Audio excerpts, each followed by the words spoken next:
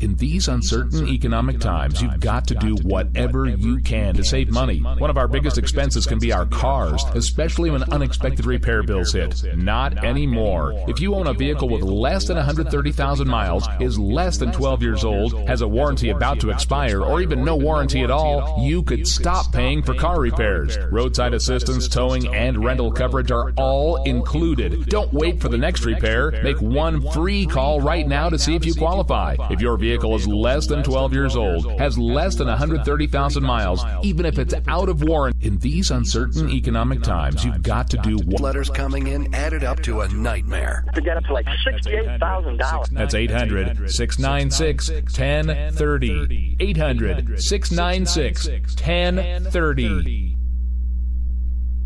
Joe had huge problems with the IRS. I knew it was coming. I hadn't filed taxes since 1990. All the IRS letters coming in added up to a nightmare. To get up to like $68,000, my heart started beating fast. It's like, there's no way, man. I mean, I ain't going to be able to do this. Then they stopped his paycheck. So that's when I started making phone calls and found U.S. Tax Shield. U.S. Tax Shield went to work immediately. They just took the bull by the horns. What blew my mind is he called the IRS right then and there. So why is U.S. Tax Shield A+ rated with the Better Business Bureau? Joe knows. They saved me a ridiculous amount of money. If you owe more than $10,000 to the IRS or state, choose the company Joe chose, U.S. Tax Shield. It was the best decision I made. U.S. Tax Shield is the way to go. Life is good. Thank you, Lord.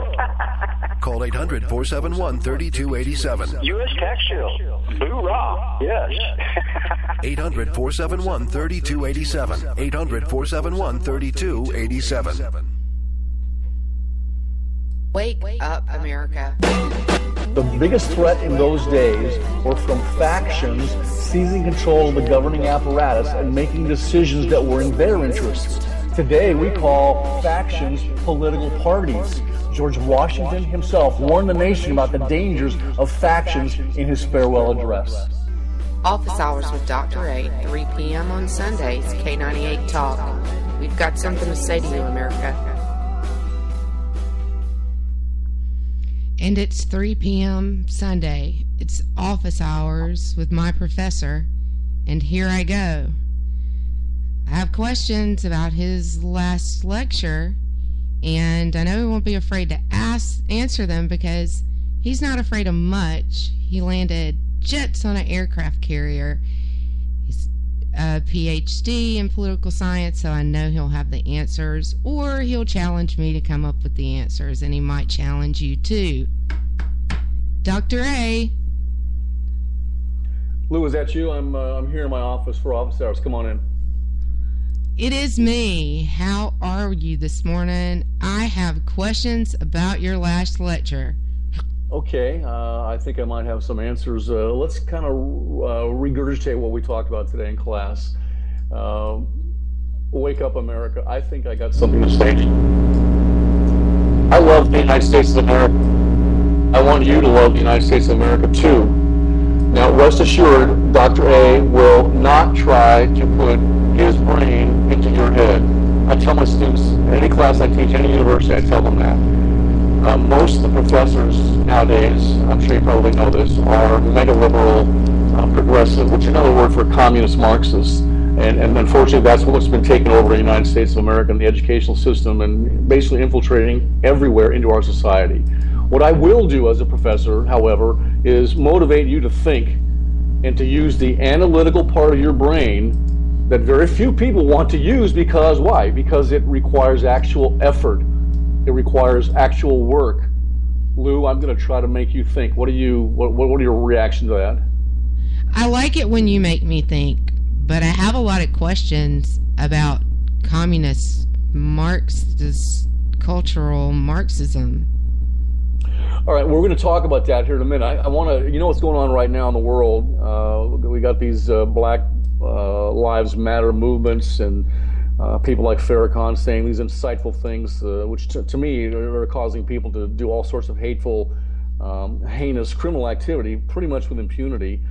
And so what it made me think about was my good friend Lieutenant Colonel Dave Grossman from the Army taught me something, and I want to pass that on to my listeners and my students. And here's what he taught me. honor never grows old, and honor rejoices with the heart of age. It does so because honor is finally about defending those noble and worthy things that actually deserve defending, even if that comes at a high cost. Now, Lou, in our time, that may mean social disapproval, public scorn, which I know you've gone through. Jared Day has gone through this. I'm sure Rick Robinson has. And anytime I am on the air or write an article, I get Twitter trolls coming out of the woodwork to, spew their hate and vitriol at me, as does JD and Stacey Lennox and people like that, Andrea Kay. So it might mean hardship. It might mean persecution, which we can see happening right now. People like Kim Davis, persecuted for her Christian beliefs. I'll talk about that in a little while too during the show. Or always, it might even mean death. So here's what we have to ask ourselves. These questions remain. What is actually worth defending? What is worth dying for? Maybe more importantly, what is worth living for? Now, in our society, Lou, most people are what I call sheep. They're kind, gentle, productive creatures who can only hurt one another by accident. Now, this is true. If you look at statistics, remember that the murder rate in the United States is about 6 per 100,000 people in the USA. That's per year, 6 per 100,000 per year. And the aggravated assault rate is 4 per 1,000 per year. What this means is that the vast majority of Americans are not inclined to hurt one another. Some estimates say that 2 million Americans are victims of violent crimes every year. Now, while that's a tragic number, it's a staggering number, it's perhaps an all-time record rate for violent crime. But I think based on the last census, there's about 320 million Americans, which means that the odds of being a victim of a violent crime is considerably less than 1 in 100,000 in any given year. And furthermore, since many violent crimes are committed by repeat offenders, the actual number of violent citizens is considerably less than the 2 million. So we have a paradox here, and we must be able to analyze and grasp both ends of this paradox. Lou, we may well be in the most violent times in our history, but violence is still remarkably rare.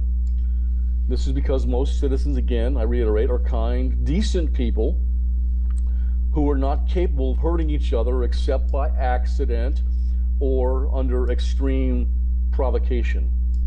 Again, they are sheep. Now, I don't mean anything negative by calling people sheep. To me, a good analogy is it's like the pretty blue robin's egg that I used to crawl up in the trees when I was younger in Connecticut and check the nest out. Inside of that egg it's soft and gooey, but someday it will grow into something wonderful. But the egg cannot survive without its hard blue shell. Now, police officers, soldiers, EMS, first responders, other warriors are like that shell. And someday the civilization that they protect and defend will grow into something wonderful, like the blue robin egg. For now, though, they need warriors to protect them from what? The predators.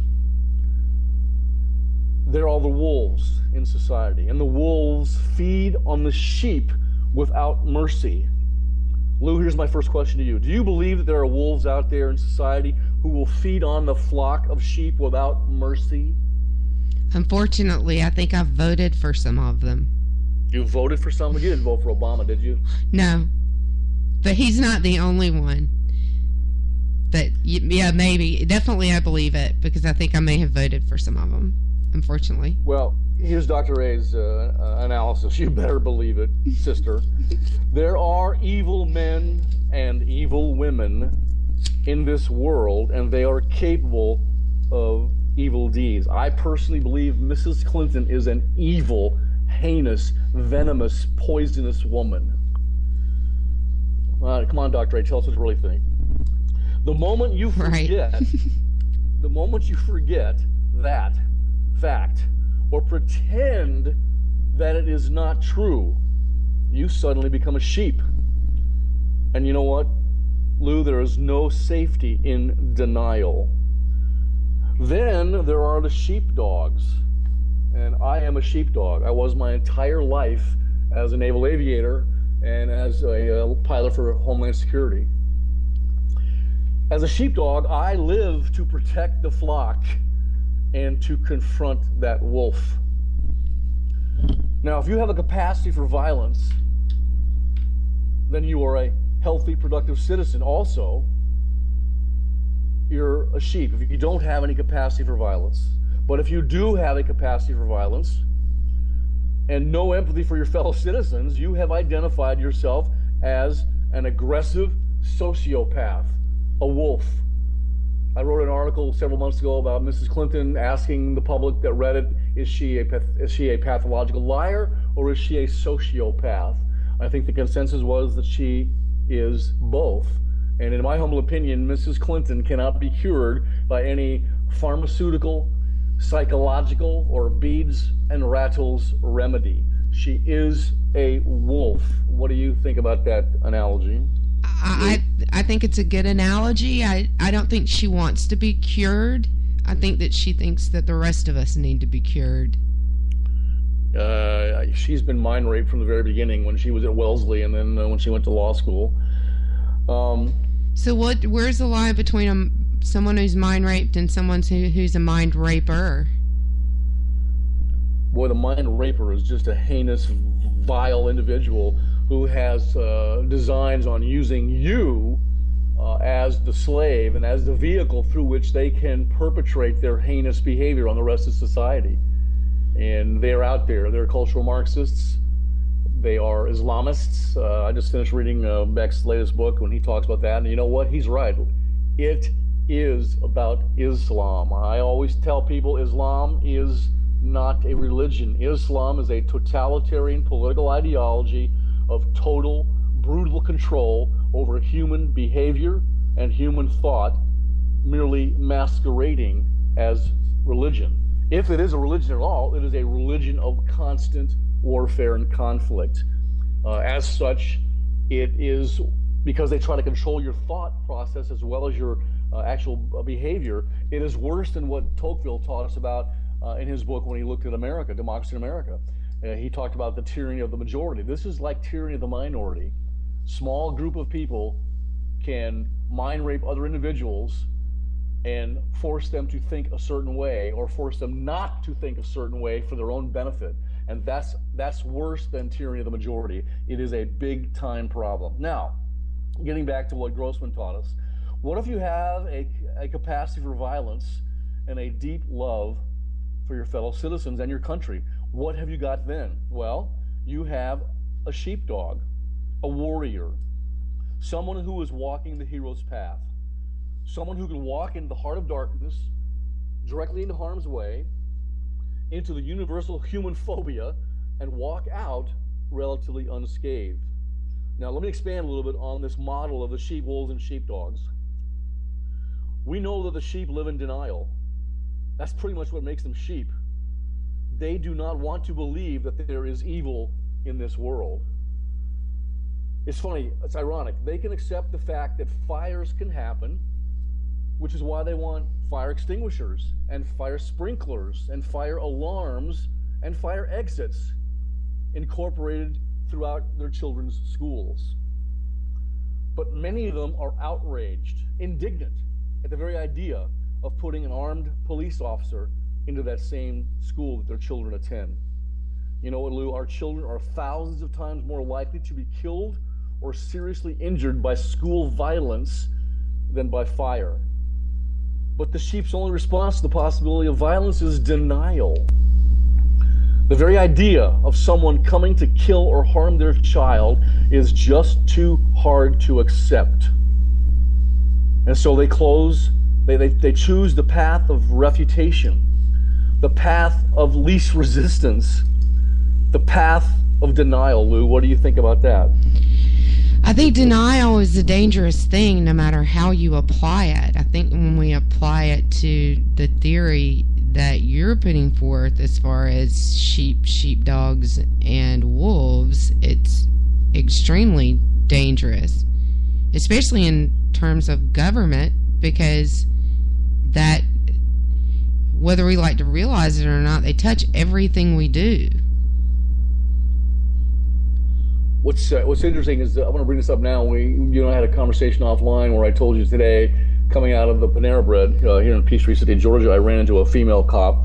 She was talking to a couple of people inside, and I picked up my Bear Claw and a cup of coffee and walked out, and I just happened to go walking out the door at the same time she did, so I opened the door for her. I am a male chauvinist. I believe in opening doors for women. And she walked through, and I walked behind her, and I stopped her, and I thanked her for her service, and I started chit-chatting with her and asked her this question. I said, is there any provision in the police department here for volunteers? And I showed her my retired law enforcement Department of Homeland Security ID, and the fact that I can carry a gun, that sort of stuff. And I said, is there anything like that here? She really didn't know. We discussed it for a little while. And then I mentioned that to you, and your response to me was quite interesting. Why don't you share that with the listeners, if you would? I don't remember my response. What did I say?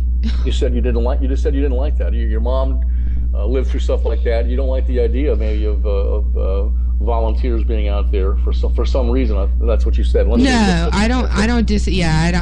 I actually do like the idea of volunteers being out there, and of everybody being vigilant because of the stories that my mother told me about, growing up. Share one of those stories with us. Let the listeners hear one of these stories your mom shared with you. Well, she told me a lot of things. Some of them I probably wouldn't repeat, but as I was growing up, I was a child out in the late 60s and early 70s, and a lot of things that happened in my small South Georgia town were pretty scary as far as riots for such a small town that knew nothing of danger at all. For riots to come to town, it was pretty frightening for the people that were there. It made a huge impression, as much as the duck and cover drills of the Cold War made on my mother. She told me stories that were meant to be warnings, really. Don't let it happen again, or be vigilant if it does happen again. So, it was basically stories of people being bussed into town to riot. Right. And it sounds pretty familiar now. Exactly. Mm-hmm. What's going on right now? Right. Are we getting close to a break, or can I continue with my analogy here? Can you continue? You have at least 15 minutes till a break. Okay. Let's get back to the sheep, wolves, and sheepdogs. Now, the sheep in our society, generally speaking, they don't like the sheepdogs. Why? Because to them, the sheepdog looks a lot like the wolf.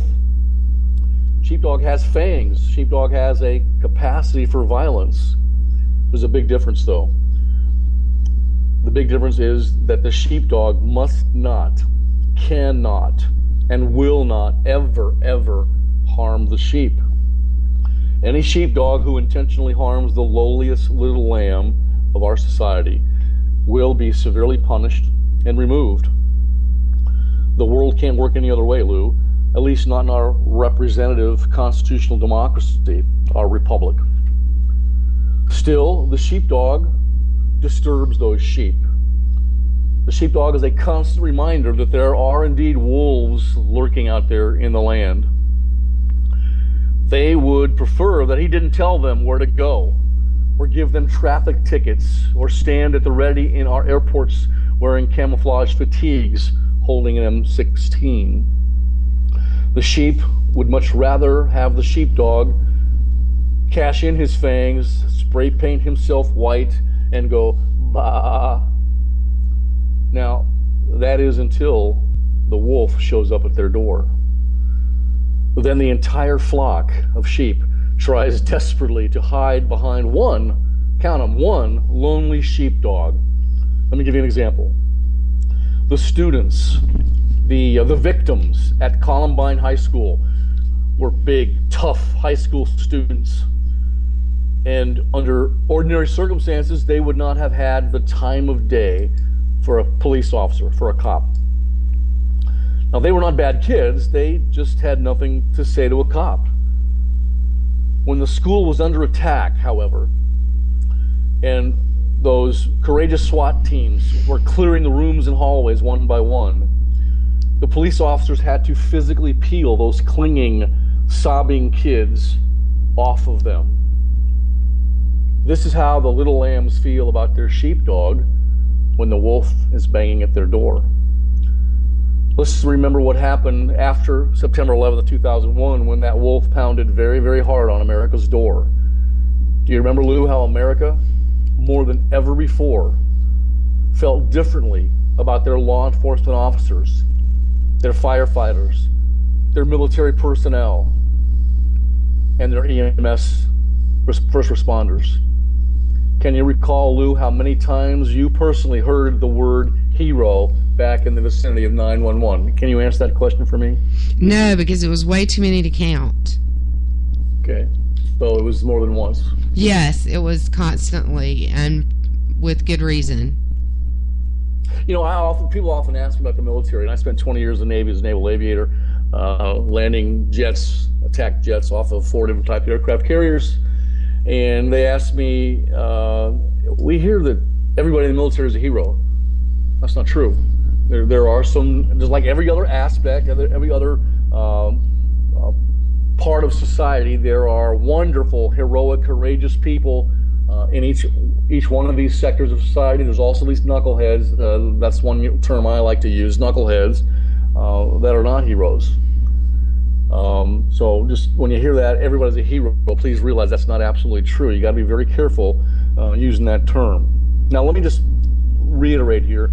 Please understand, Dr. A, that there is nothing morally superior about being a sheepdog. It is just what you choose to be in life. And also understand this, that a sheepdog is a pretty funny critter. He is always, or she is always, did you like that, how I went away from my male chauvinist pig for a second there? He, she? Yes, absolutely, because women can be heroes. Absolutely. You know, so let's stop for a second here. A good friend of mine, one of my squadron mates, is Vice Admiral John Cotton. His call sign was Balls. And he ended up, the latter part of his career, as he was in charge of the entire U.S. Navy Reserve Fleet. Both the fleet, the aviation, everything. He was in charge of it. He was my squadron mate. And when I was flying, we didn't have any female aviators. None. And then they started slowly working their way into the U.S. Navy.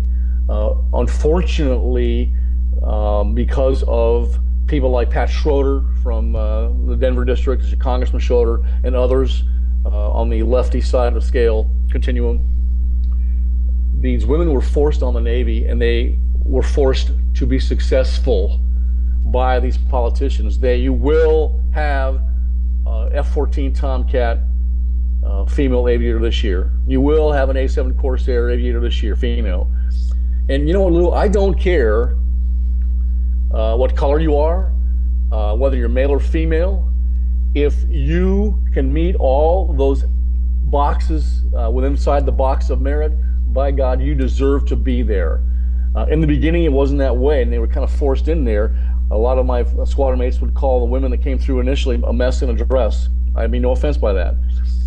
But then later on, we started finding out differently. And I asked my squadron mate, Admiral Cott, about that. He said, T. Angel, some of these women that are flying, like the F-18s, are shit hot. And that's naval aviation jargon for, oh man, they are really, really good. And you know what, Lou, that made me feel good, because I want them to be successful. I want them to be successful because of their own merit, not because some dumbass politician tells me they will be successful this year.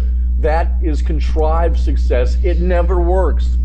And you've said to me, go ahead. You've said to me that it's dangerous when you're talking about naval aviators and landing jets on aircraft carriers, which makes perfect sense.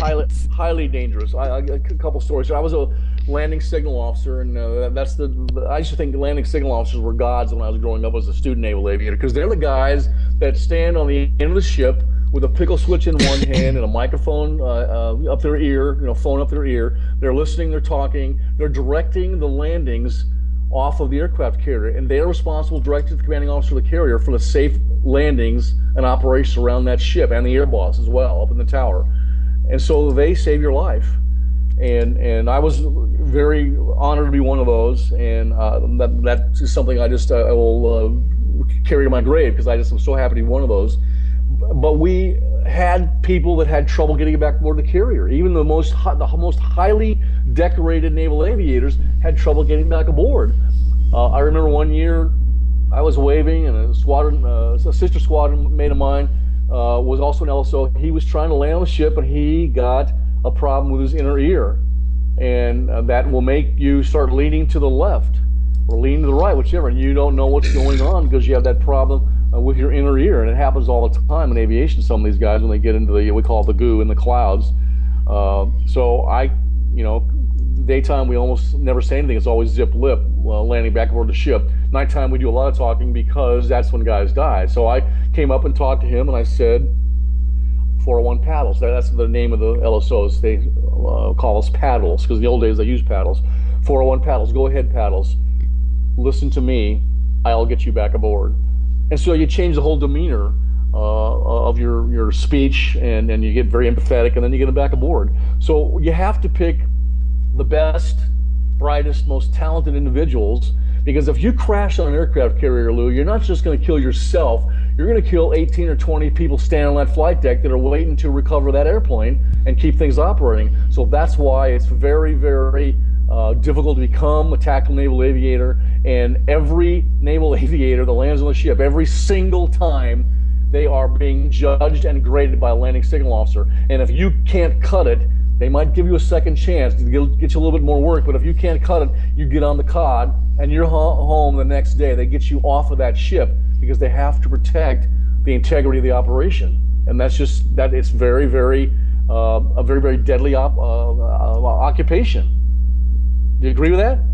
Yeah, oh yeah, absolutely. We've talked about this before, and I think your point was that women can cut it, but it's not the women that the bureaucrats hand you and say this woman will cut it. You have to be able to choose which women can cut it and which ones can't. It's kind of like our tyrant in the White House, Mr. Obama, taking our hard-earned tax dollars and deciding who he thinks is going to be successful, and giving gazillions of dollars to Solyndra, who then goes out of business. What happened to our money? You see? Right. Government does not pick winners. Government does not create jobs, Lou, except for within their governmental sector. What government is supposed to do, and I teach this to my poli-sci 40 class, which is poli-sci 101, it's basically first class in American government.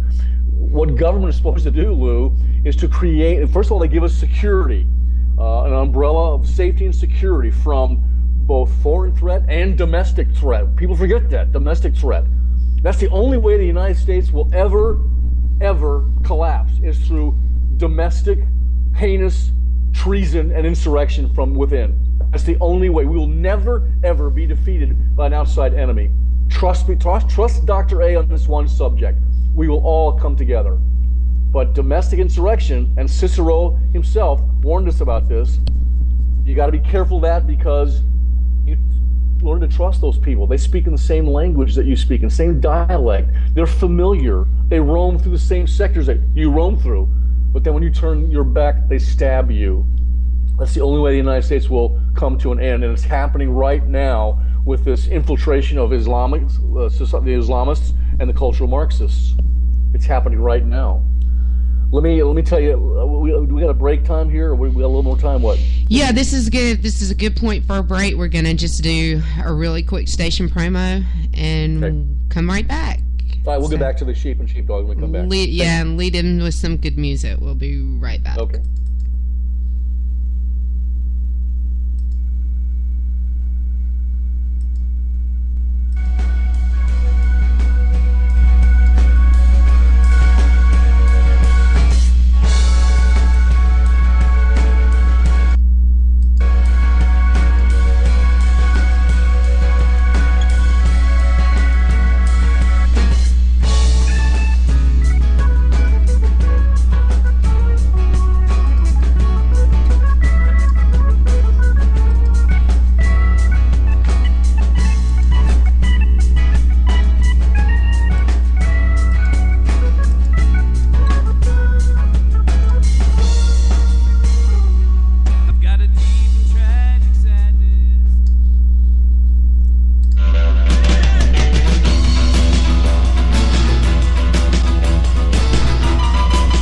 Red Nation Rising brings you Town Hall Radio. From a single tweet to 3 million a month, our community is a force to be reckoned with on social media. So don't miss our show, Thursdays, 8 p.m. Eastern on K98 Talk. Our chat room is our co-host, and you ask the questions. Join us and be heard. So get ready to sound off on Red Nation Rising Radio. No one else is going to do it for you.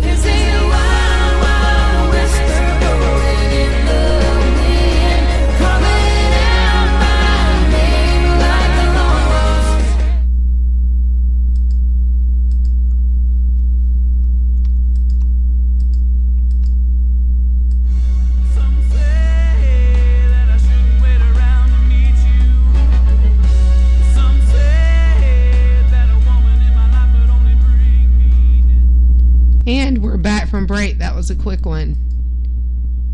I'm here. I know you are. Let's get back to our analogy there from Colonel Dave Grossman. We have to understand that this sheepdog, again, what you choose to be in society. A sheepdog is a funny little critter.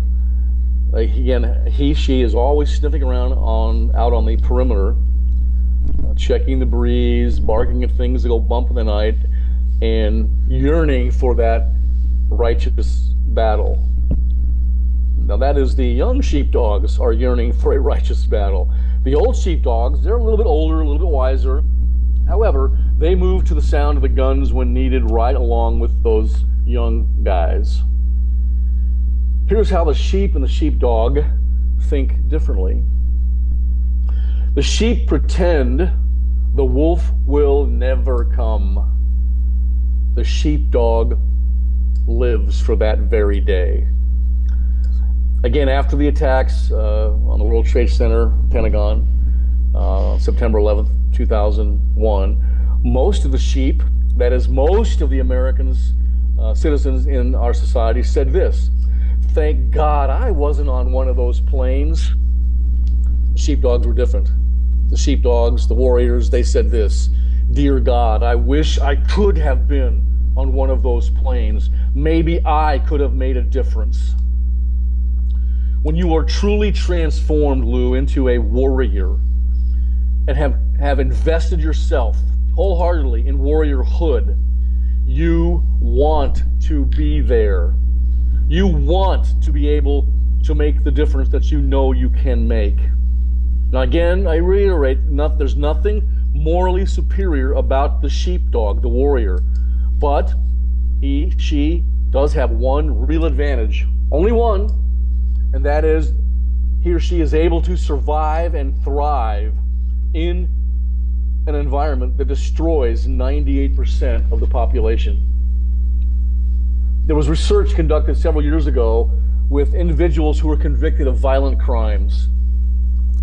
These convicts were in prison for serious predatory crimes of violence, assaults, murders, and the killing of law enforcement officers. And by the way, we've had 11 of our finest blue thin line warriors, cops, killed in the last 17 days. I think that's about right, 11 in the last 17 days. God bless them. The vast majority of these convicts that were interviewed said that they specifically targeted their victims by body language. What do I mean by that? A slumped walking posture, passive behavior, and a lack of awareness. In other words, they chose their victims like the big cats do in Africa when they select one out of the herd that is least able to protect itself. Some people may be destined to be sheep, and others might be genetically primed to be wolves or sheepdogs. But I believe that most people can choose which one they want to be. And I'm proud to say, and I'm seeing this more and more, I'm proud to say that more and more Americans are choosing to become sheepdogs. 7 months after the attack on September 11th, 2001, Todd Beamer was honored in his hometown of Cranberry, New Jersey. Mr. Beamer, as you recall, was the man on Flight 93 over Pennsylvania who called on his his cell phone to alert an operator from United Airlines about the hijacking that was going on his plane. When he learned from her that there were 3 other passenger airliners that had been used as weapons against America, Todd dropped his phone and uttered these famous words, "Let's roll." Now, authorities believe that this was a signal to the other passengers to confront the terrorist hijackers on their plane. So what happened here, Lou? In 1 hour, a transformation occurred among those passengers, athletes, business people, mothers and fathers on that airplane. They made the transition from sheep to sheepdogs, and together they fought those wolves valiantly. Edmund Burke wrote Reflections of the French Revolution. I think it was called Reflections of the Revolution in France, the actual title. In that work, he taught us that there is no safety. Listen to me, there is no safety, Lou, for honest men and women except by believing all possible evil and heinousness from evil men. And one author I quote often, because she was an author that talked a lot about totalitarianism, Hannah Arendt, taught us that the more heinous the behavior is, listen to me, the more heinous the behavior is, the easier it is for the rest of us to believe that it never actually happened. She wrote that in The Origins of Totalitarianism. Why would one human being put another human being in an oven and cook them? That to me is just unfathomable, but we know that it happened. What do you think about that, Lou? Well, it not only happened, it happened in mobs. Yeah. So it's, it's even more unfathomable, not just that one person would do it, but that they could convince hundreds of thousands or millions of people to go along with them. Right. Let's come to a more some contemporary examples. What type of human being would cut another human being's head off? What type of human being would put men in a cage and lower that with no possibility of escape and lower that cage into a lake to drown them? What type of man would throw another man, an alleged homosexual, off of a 2-story building to kill them? What type of a man would hang another man up by his legs and hands upside down with his face and body facing the ground and then light fires underneath that man to burn them alive?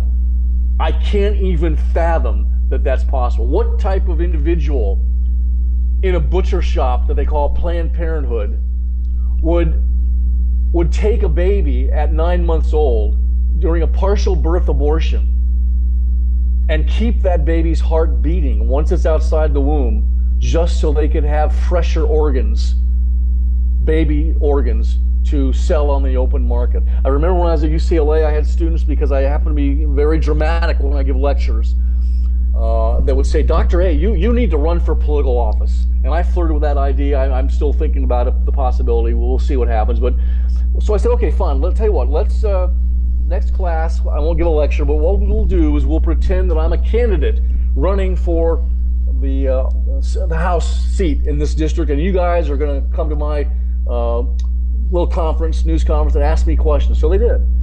And I played the role to the T, and they would ask me questions. And one of the questions they asked me, and this was several years ago, Lou, they asked me, "Dr. A, what is your opinion on abortion?" And back then, we're talking about 2008, 2007, back then I said this: well, I'm sort of on the fence about abortion. I really don't want to tell a woman what she must do with her body. It's really none of my business. I don't want to tell her that. And yet, I do have, I'm a Christian, I do have empathy for that baby inside of the mother's womb. I know that God himself said, "Hey, I knew you before you were even in that womb. I know every hair on your head." So back then I said, I think I would be pro-choice, but I would hope the choice would be for life.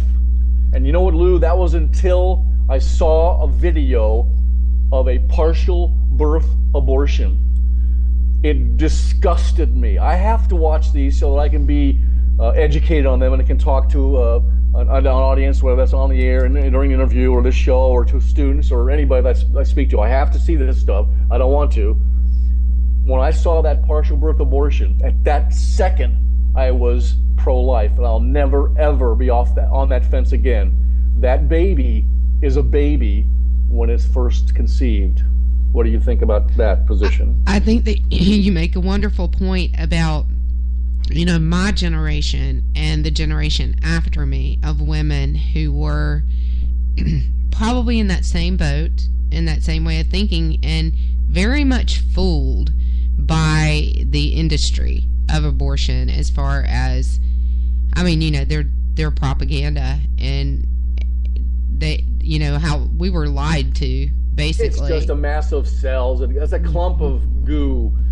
And you know what I heard the other day? That a lot of these so-called counselors at Planned Parenthood are convincing these young girls to keep that baby for a longer period of time. Let's do the abortion at the 7th or 8th month because they get better organs with which they can barter on the open market and buy their fancy, sports car. That sort of stuff just makes me sick. And I see it all the time on Twitter. I know Stacey Lennox, I call her the Cornell chick. Stacey Lennox, your dear friend, is always talking about that, and she gets excoriated when she brings that up. And of course, then we have to come to her defense, you and me and JD and the rest of these people, Rick and Stacey is one of those. Yeah, Stacey is one of those people that will speak the truth and endure the consequences. Where did you learn that from? Speak the truth and endure the consequences. Who taught you that? I'm relating that to what you have taught me. Yeah, definitely. It's your favorite saying, and she is definitely one of those people. Well, I'm happy to know her, and she's going to buy me that dinner when what happens before March 20th. Yeah, happens. I don't know. I think that she might actually win that bet, but we won't talk about that, because I want to see nothing more than a pantsuit turned to an orange jumpsuit. Well, we're going to get to Mrs. Clinton here in a minute. Let me go back to the point here that I was emphasizing. All right. About sheepdogs, and wolves. Here's the point, and I like to emphasize this, especially to the hundreds, thousands of police officers, soldiers, and university students that I've spoken to over the years. In nature, we're talking about real nature, the real sheep are born as sheep. Sheepdogs are born that way too, and so are the wolves. They didn't have a choice, Lou. But you are not a critter. If anybody's out there listening, you are not a critter. As a human being, you can be whatever you want to be. Dude or dudette. It's a conscious... That was my Southern California surfer boy coming out of me. You realize I came from Southern California. Yes. I'm not USC. I can't stand USC. UCLA boy. As a human being, you can be whatever you want to be. It is a conscious, moral decision. You know what? If you want to be a sheep, then you can be a sheep. And that's okay. But you must understand the price that you might pay. When the wolf comes knocking on your door, you and your loved ones are going to die if there is not a sheepdog there to protect and defend you. If you want to be a wolf, you can be one. But we sheepdogs are going to hunt you down, and you will never, ever have rest, never have safety or security, never have trust, never have love. But if you want to be a sheepdog and you want to walk that warrior's path, male or female, then you must make a conscious and moral decision every day to dedicate, equip, and prepare yourself to thrive and survive in that toxic, corrosive moment when the wolf comes knocking at your door. For example, maybe you don't know this, Lou. You're a church-going girl. Many women, excuse me, my sexist, my male chauvinist kid coming. Hey, it's in my Twitter profile. It says girl. Do you really wear those ugly high heels? Please say no. They were a gift from our station manager. Rick Robinson gave you those? Well, he gave me the photo. He passed them back after he subbed for me. Hey, wait a minute. I've never gotten a gift from Rick Robinson. Well, maybe he'll send you. What am I doing wrong? Maybe he'll send you an avatar photo. Oh, okay. All right. Okay. Now, let's get back to this. For example, many police officers carry their concealed weapons in church. They are concealed in ankle holsters or shoulder holsters under their suit coat, or inside the belt holsters that are tucked into the small of their backs and their pants. Lou, anytime you go to some form of religious service, there is a very good chance, a very good likelihood that a police officer in your congregation is packing heat, carrying a weapon. And you will never know if there is such an individual in your place of worship until the wolf appears there to massacre you and your loved ones. Several years ago, I was training a group of police officers in Texas. By the way, I'm an honorary Texan. I've been given that honor by Red Nation Rising Texas. Thank you, ma'am. I have my friends here that say, no, you're not an honorary Texan. You're from Southern California. It's au contraire. I have the proof to show you that I'm honorary Texan. You know what? I've lived in more cities in Texas than my friends here that are Texans that live in Peachtree City. I've lived in more cities than they have. So you bet your butt I'm an honorary Texan. Everybody wants to be an honorary Texan. It just drives me wild. I can take the hazing. I was training a group of police officers in Texas, and during one of the breaks, I was overhearing this. One officer asked his friend if he carried his weapon to church. The other cop replied to this question, "I will never be caught without my weapon in church." When they separated, I asked him why did he feel so strongly about this, and he told me about a cop he knew who was at a church massacre in Fort Worth, Texas in 1999. Of course, more recently, I think it was in June of this year, Dylan Roof walked into a church there. I think it was a black church, for lack of a better way to put that, mostly black people in that wonderful church. I think it was in Charleston, South Carolina, and he killed like 9 people. It was in the AME church in Charleston, South Carolina, and historically, the AME churches, just as a side note, have historically been the bridge between the races in the South, and I think that was really his problem with the AME church and with that mother church, is that they have been a bridge. In my community where I grew up in South Georgia, they were very much a bridge between the black community and the white community. So Charleston, is that North Carolina? It is. South Carolina? Oh, stop it! It's South Carolina. It's South Carolina, and there's a difference. Do they actually have football teams and athletics up in the Carolinas? I don't really recall any athletic activity up there. Can you? Yes, we do. Let me ask this question. This is for the entertainment value of our one listener. Do you know which university has won more NCAA titles than any other university, hands down? Let me just give you a clue. It's UCLA, not North Carolina or North Carolina State. A lot of respect for those guys, especially Jim Valvano and those people up there, but it's UCLA. My alma mater. I'm going to act like you've never told me that before, 100 times. Maybe Rick didn't know that. I was trying to tell him. And he's gone. He just left. I must have offended him. He's not in the romper room. The only one in the romper room right now for Dr. A, office hours Dr. A, is Dr. A. Oh, my goodness. No, I'm in there. Rick's in there. But that's not what's important, Doc. You have something to say. And if there are people listening, they're probably really listening with bated breath at this point for us. Are they incensed that I'm touting my UCLA? Oh, man. No, right, probably not. They won yesterday, by the way. They beat Virginia. By the way, in that 1999 incident in Fort Worth, very similar to what happened up in the Charleston, South Carolina AME church, a mentally deranged individual burst into that church and opened fire, gunning down 14 people. He said that officer believed he could have saved every single last one of those lives that day if he had been carrying his gun. His own son, Lou, was shot, and all he could do was throw his body onto his son's body and wait to die. I heard him say that. That cop looked me straight in the eye and said, "Do you have any idea Dr. A, how hard it would be to live with yourself after that episode took place. Some individuals would be horrified, probably the lefties. I call them lefties, no offense intended. Some individuals would be horrified if they knew this police officer was carrying a weapon into their worship service at church. They might call him paranoid and would probably publicly scorn him, like a lot of people do you. And Jared.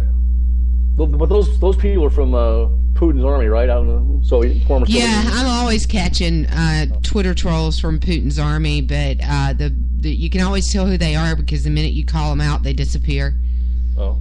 Yeah. Well, I've got some Twitter trolls that just excoriate me, and I'm kind of sensitive. Well, no, I'm not. I'm naval aviator. Bring it on, folks. Come on. You're not sensitive to anything. Don't pull my leg, Doc. I know better than that. Bring it on. Yet these same individuals would be enraged and would call for heads to roll if they discovered that the airbags in their car were defective, which just happened in Toyota, or that the fire extinguisher and the fire sprinklers or the fire exits at their church or kids' school house did not work. They would be enraged. Heads will roll.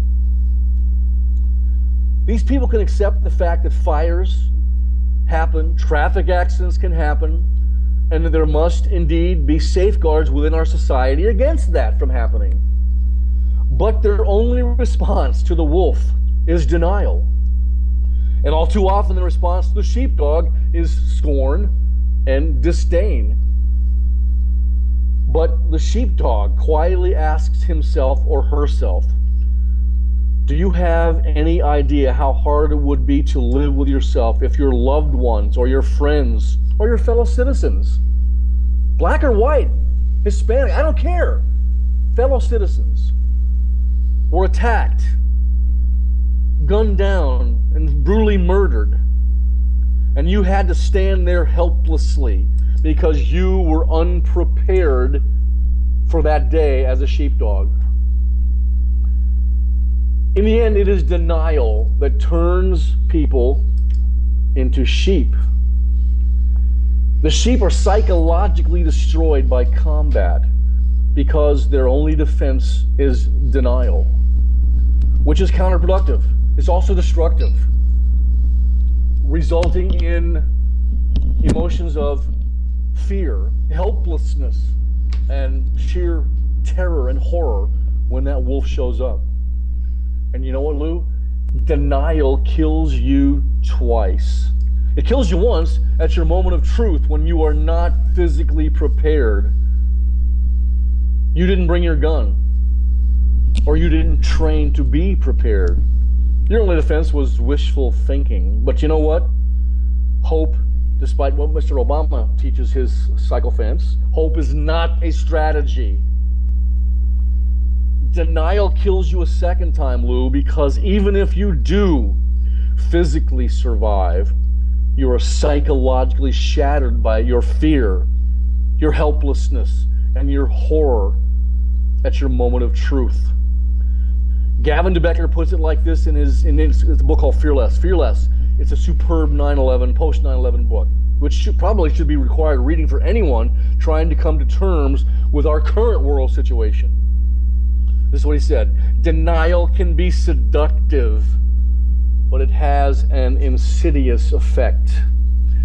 For all the peace of mind deniers think they get by saying it isn't so. Remember I wrote that article, Say It Ain't So, Joe? Well, it's so. For all the peace of mind that these deniers think they get by saying it isn't so, the fall they take when faced with new violence is all the more unsettling. In fact, here's my analysis. Denial is a save now, pay me later scheme. A contract written entirely in small print. Because in the long run, the denying person knows the truth on some level. I truly believe there are many, many people out there that are mind raped by communist political professors, political activists, family members, religious members, all sorts of people out there that are mind-raping individuals. And I think some of these, you asked me the difference between mind rapers and those that have been mind raped. I think a lot of these mind rapers know the truth on some gut level, but they're so invested in their progressive communist ideology, and it's the source of their power. They cannot, they will not, they must not ever give it up, because then they are insignificant. One day, Mrs. Clinton and Mrs. Weiner are going to have to give up their lives, and they'll no longer have any kind of influence whatsoever on our society. Trust me, that is going to happen one day. The same with Mr. Clinton. Hopefully that'll happen with Mr. and Mrs. Obama one day. We'll see. Hopefully, but I don't think that Huma goes by Mrs. Weiner. I like that. I like to call Uma Mrs. Weiner. I like to call Hillary Mrs. Clinton. I'm old school on that, and I think that you get married, she takes your name. I'm sorry. I guess I'm a male chauvinist. I don't know. I did. All you people out there listening, your Twitter trolls of Dr. Ray, bring it on. Call me a sexist, whatever you want to call me. I had a choice, and I chose to do it, and nobody cared whether I did or I didn't. 6 or 7 names. And your husband, wonderful husband that he is, he took you out, I guess, Friday night for a wonderful date somewhere, and I'm glad you guys got to do that. You need a break, too, as does Rick Robinson. He works like 7 days a week. Yeah, Rick works 8 days a week, I think, does he not? If there were 8 days in the week, Rick would work them, yes. Oh, okay. Yeah. Well, let's get back to this now. Now, this denial is a save now, pay me later scheme. Some level, they know the truth.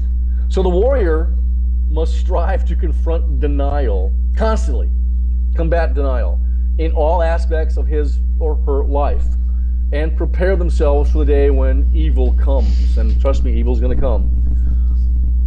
If you are a warrior who is legally authorized to carry a weapon, and you step outside of your home without that weapon, you've just become a sheep, pretending that the bad man, bad woman will not come today. Now, listen to me. No one can be, how should I put this, on. Nobody can be on for 24/7 for an entire lifetime. Everyone needs some downtime, like we just said. Rick needs some downtime. Stacy and JD need some downtime. Andrea Kay, my friend in San Diego, needs some downtime. But if you are authorized to carry a weapon, and you walk outside without that weapon, here's my advice to you. Just take a deep breath and think to yourself and say, bah. Remember, the business of being a sheep or a sheepdog is not a yes-no dichotomy. It's not an all or nothing, either or choice. It's a matter of degrees in the continuum. On the one end is an abject, head-in-the-sand sheep, and we have many of them, Lou. Those are the mind-raped people. And on the other end is the ultimate warrior, the Chris Kyles out there. Few people exist completely on one end or the other. Most of us, like all of life, live somewhere in between. I was once taught by a good friend of mine, Earl Primo. He's probably one of the most brilliant, humorous, funny people in the world. He's an Italian like Harry. He said, Randy, the truth is always somewhere in the middle. And that's probably pretty true when you have people talking about things, especially in a legal sense. Most of us live somewhere in between. Since 9/11, I'm happy to say, I'm seeing this more and more because of what's happening right now with cultural Marxist infiltrators and the Islamist threat, this caliphate that exists in Syria and in Iraq. Since that's occurring, almost everyone in America seems to have taken a step up that continuum away from denial. Not everybody, but there's a fair amount of people that are doing that. The sheep took a few steps toward accepting and appreciating their warriors, and the warriors started taking their jobs more seriously on a day-to-day basis. Now, the degree to which you personally move up that continuum, away from denial, away from sheephood, is the degree, Lou, to which you and your loved ones will survive physically, emotionally, and psychologically at your moment of truth. And today, again, to reiterate, in contemporary America, the dire threats have been multiplied by Al-Qaeda, ISIS, cultural Marxism, those Islamists who, I'm sad to say, are operating at near impunity with Barack Obama in the White House. So here's my tantalizing question, my provocative question for you, America, comes straight from Dr. A. What's it going to be, ladies and gentlemen, for you in America? Sheep, wolf, or sheepdog? What's it going to be for you, Lou? Answer that question for the listeners. We've already decided that I'm a sheepdog. I'm not blind. Did we lose you, Lou? Yeah, sorry for a second there, you did. We've already decided that I'm a sheepdog, right? So, Convince me. I tend to not follow. I certainly lead. I'm not afraid to take a bullet. I might not carry a gun. I'm not going to shoot you, but I will probably stand between you and someone you are going to shoot and take a bullet for them. That's just who I am. If a building's on fire, and there's nobody else around to go in and grab the dog, I might be the one to go in and grab the dog. That's just who I am. I think that it's innate.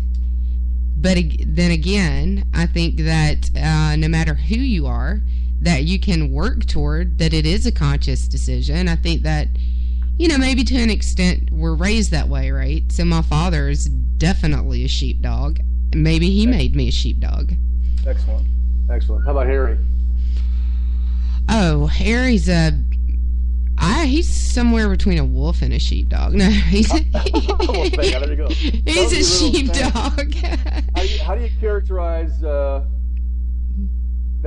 Cornell chick, Stacey Lennox, and her sidekick JD? She's they're both definitely sheepdogs, and you can watch Stacey's interaction with her friends and the way that she protects people. She's the mama sheepdog.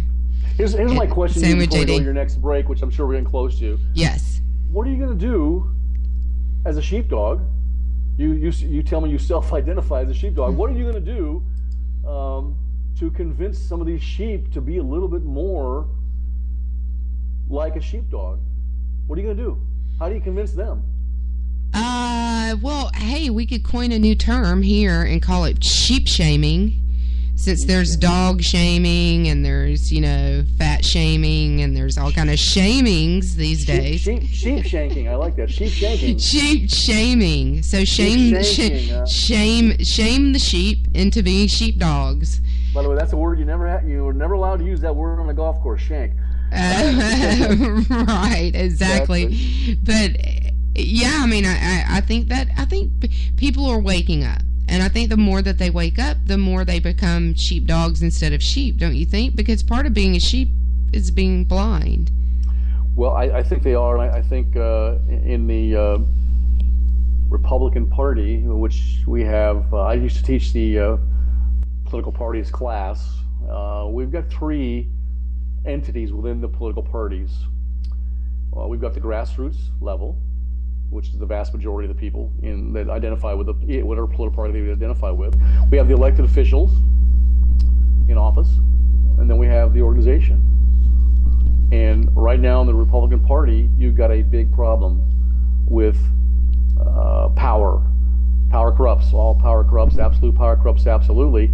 And I wrote about this in the Invisible Primary. Maybe we'll talk about that one of the shows coming up next week or week after, the Invisible Primary. They've already decided who they want. They don't want, like you and Stacey, they don't want Mr. Trump.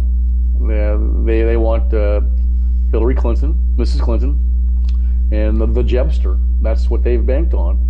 And they don't want to upset the boat. They don't want to be a boat rocker, upset the cart. They think they want to be in the middle, and that attracts more voters. Nothing could be further from the truth, Lou. Nothing. It took Ronald Reagan 20 years to finally get elected. Of course, we know where he was on the political continuum. After he flirted with the Democratic Party, he became a staunch, due conservative. He talked it, and he walked it, and he did it. And he won 2 elections. Made some mistakes, no doubt about it. We're all flawed men and women, but one of the best presidents we've ever had. And we need to get back to that and find out during this vetting process who was going to be the most conservative individual, and will not just talk that game, but actually do that once they get in the office, on both sides of Capitol Hill, in the House and in the Senate, and at 1600 Pennsylvania Avenue. That's the problem we have right now. We've got to overcome these so-called political elites, Lou. What do you think about that? I think they're wolves.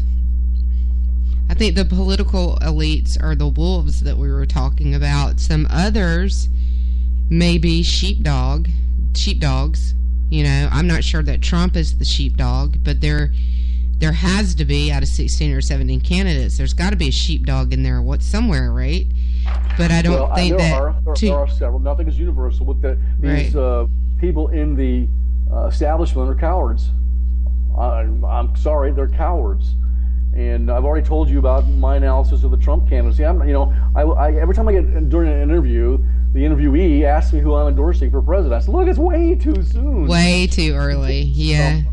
I like every one of them compared to Mrs. Clinton.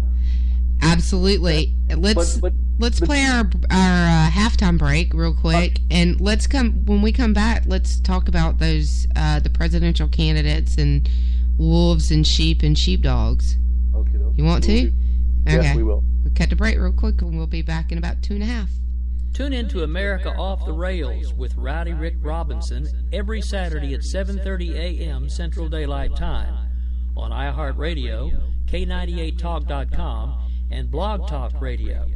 Rick, a conservative who's not afraid to say what's on his mind, tackles the issues that threaten to derail our nation. So join him every Saturday morning at 7:30 to get your daily dose of the truth as he tries to keep America from coming off the rails. In these uncertain economic times, you've got to do whatever you can to save money. One of our biggest expenses can be our cars, especially when unexpected repair bills hit. Not anymore. If you own a vehicle with less than 130,000 miles, is less than 12 years old, has a warranty about to expire, or even no warranty at all, you could stop paying for car repairs. Roadside assistance, towing, and rental coverage are all included. Don't wait for the next repair. Make one free call right now to see if you qualify. If your vehicle is less than 12 years old, has less than 130,000 miles, even if it's out of warranty, paying for car repairs can become a thing of the past. Call us right now and get your car protected before your next repair bill hits. Get protection and no more repair bills. Call 800-696-1030. Again, 800-696-1030. That's 800-696-1030. 800-696-1030. Joe had huge problems with the IRS. I knew it was coming. I hadn't filed taxes since 1990. All the IRS letters coming in added up to a nightmare. To get up to like $68,000. My heart started beating fast. It's like, there's no way, man. I mean, I ain't going to be able to do this. Then they stopped his paycheck. So that's when I started making phone calls and found U.S. Tax Shield. U.S. Tax Shield went to work immediately. They just took the bull by the horns. What blew my mind is he called the IRS right then and there. So why is U.S. Tax Shield A+ rated with the Better Business Bureau? Joe knows. They saved me a ridiculous amount of money. If you owe more than $10,000 to the IRS or state, choose the company Joe chose, U.S. Tax Shield. It was the best decision I made. U.S. Tax Shield is the way to go. Life is good. Thank you, Lord. Call 800-471-3287. U.S. Tax Shield. Hoorah. Yes. 800-471-3287. 800-471-3287. All right, Dr. A, we're back. So let me tell you something I teach all my students. A lot of people think we have a democracy in the United States. Absolutely not. Democracy is mob rule. Democracy is something that Aristotle taught us eventually when enough people within the electorate realized that they can vote themselves a significant portion of the national treasury just by picking a demagogue who will give them that piece of the treasury just by, in exchange for their vote. You quickly leave democracy and become a tyranny. First an anarchy, chaos reigns, anarchy, and then you have tyranny. We in the United States have an oligarchy. Yes, it is a constitutional republic based on democratic principles, but it is an oligarchy, and that's sort of one of the underlying themes of the Invisible Primary that I wrote a few months ago. Oligarchy is a form of government in which all the power is vested in a few people or in a dominant class or clique. As such, it is governed by the few. It is controlled by the few. It is an aristocracy.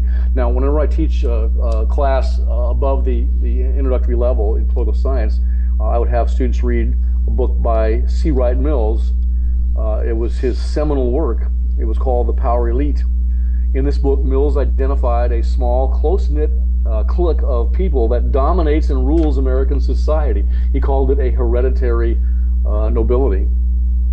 The power elite, in his definition, is the upper crust alliance of people in government, corporations, and the military, that little triumvirate. And as such, these people are perceived by everybody else and themselves to be the center of wealth and the center of power in the United States. These members of the power elite, they know each other very well.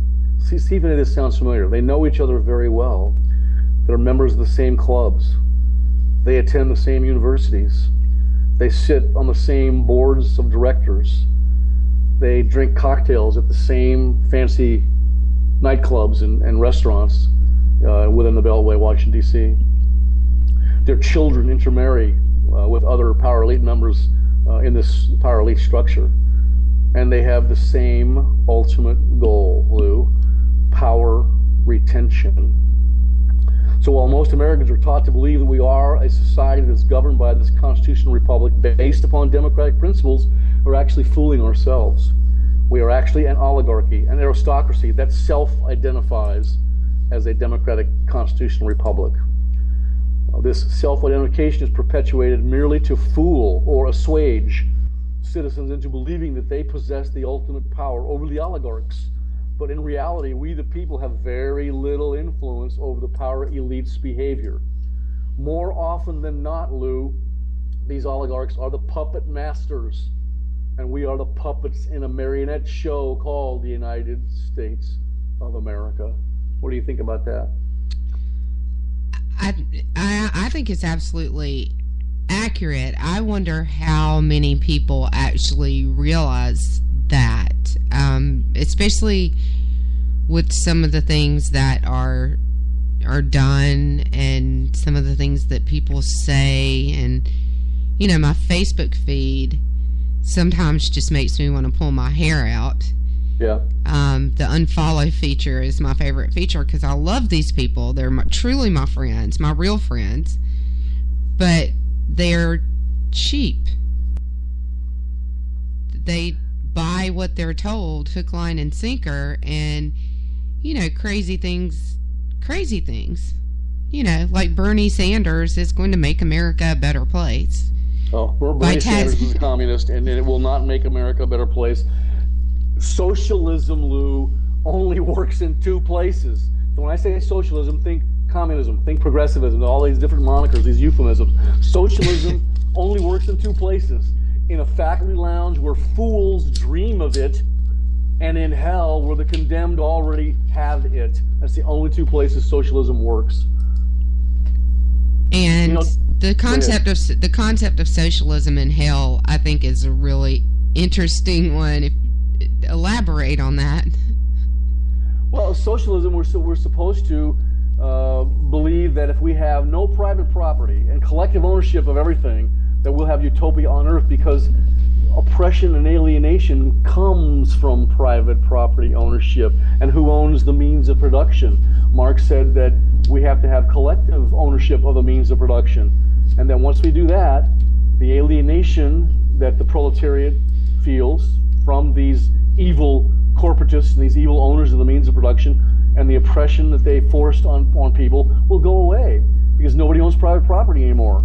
Well, that's the problem right there initially, because you don't own private property, and because you get the same, it's from those according to their ability to those according to their need, because you can sit on your rear end on your porch and maybe go play tennis every now and then during the day, or you and your husband going to working 12, 14 hours really hard, like Rick Robinson does, and you get the same amount of the fruits of your labor, the fruits of the national treasury. It takes away innovation. It takes away your desire to go out and be something because you don't get anything extra for it. Yes, greed is involved, and greed is absolutely a good thing because it forces people to do things that maybe they wouldn't normally do, and that's where we get all these wonderful innovations out of society. Socialism never, ever works. And I wish people would understand that. People talk about democracy, pure democracy. The book definition is a form of government which the supreme power, of course, is vested in the people and is exercised directly by them. The ancient Greeks, in their city-states, small enclaves, practiced something close to pure democracy in those city-states. But political philosophers like Aristotle and Rousseau taught us that representative democracy is nothing more than, it's tantamount to mob rule. And they argued that representative democracy gives away individual sovereignty, creating that oligarchy that we just talked about. And that it eventually is transformed into anarchy, then tyranny, again soon after these people realize, hey, all I got to do is be a slave, and every 2 years I vote for this guy or that guy from this political party, and I can get my life given to me while I sit back and do nothing. I vote for this one demagogue every couple of years. That's the problem. In the United States, Lou, we have a constitution. It used to be revered. It still is revered by Dr. A. It's a brilliant piece of work that was designed to prevent tyranny, designed to prevent anarchy. The Constitution of the United States serves as the basic law of the land. It prescribes for us the behavior that all of us must abide by within civil society. Again, it was created, designed to prevent that anarchy that is the problem we all face in a political society. I was asked the other day, what's the difference between Locke and Hobbes, your hero Locke? And in the state of nature, these social contract theorists, which is what they're lumped underneath in political science, Hobbes wrote this book called The Leviathan, which is another word for huge controlling government. And he argued that life is nasty, brutish, and short. That doesn't describe my life, but maybe it described people's lives back there in the state of nature. And he said it was a war. In the state of nature, it was a war of everybody against everybody else. So the problem for Hobbes was that in the state of nature, everybody in mankind the problem for him was equality. Did you ever hear that before? The problem was equality? The problem was that each individual was equal enough within the state of nature that under the right set of circumstances, the weakest individual, under that right set of circumstances, the weakest individual could kill the strongest individual. Samson and Delilah sort of David and Goliath. Yeah, David and Goliath kind of thing. Yeah, so he said what we have to do is devise this huge government of control to keep everybody safely apart. Locke came along and said, no. First of all, divine right does not work. There's no such thing as divine right. The king said that you are the king himself, God himself said, tapped you on the shoulder, said you can rule England by divine right. That's just ridiculous. He said it's not about divine right, it's about consent of the governed. And that was revolutionary when he wrote his two treatises on government. His first treatise was religious and the second treatise was governmental, politics. He said what we need to do is bring everybody fruitfully together to form a more perfect society. And he was the first one that said, you know what? I can legitimize revolution for you, because what we do is we come together, form this government based on consent of the governed. We loan you the power. We retain ultimate power, the people, but we're going to loan you the power. As long as you do what we want you to do things properly, we're going to keep you there. If not, then it's our right.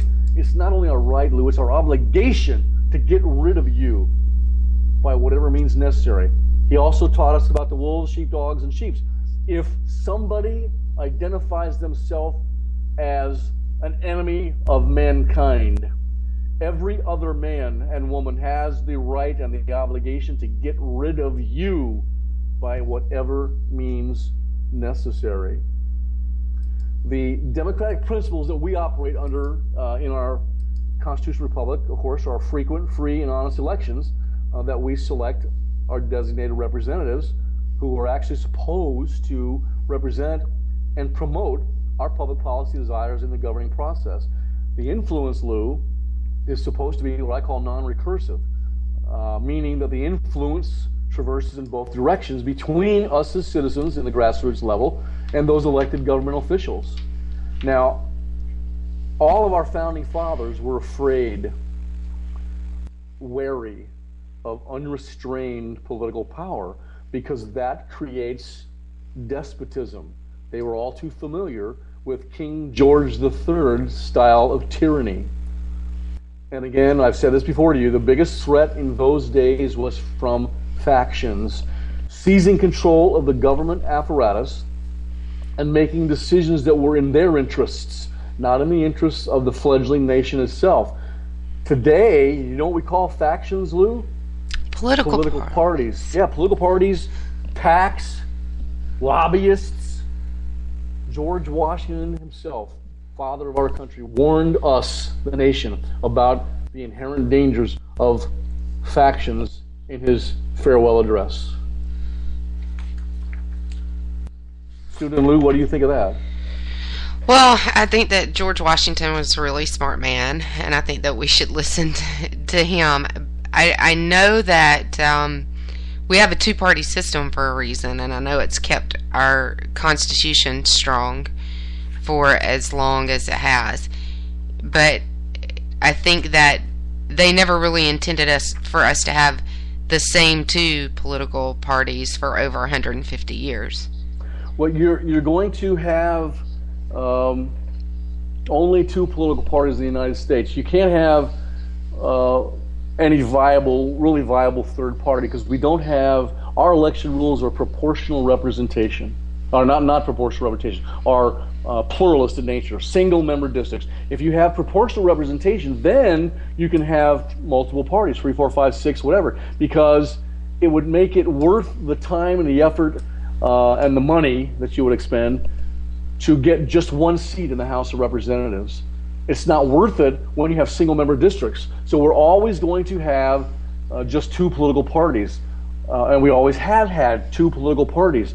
But we've lost political parties. The Whigs went away in 1860 when the Republicans were the burgeoning political party. They nominated Abraham Lincoln. The Whigs went bye-bye as a political party. Then we have the GOP, the Grand Old Party.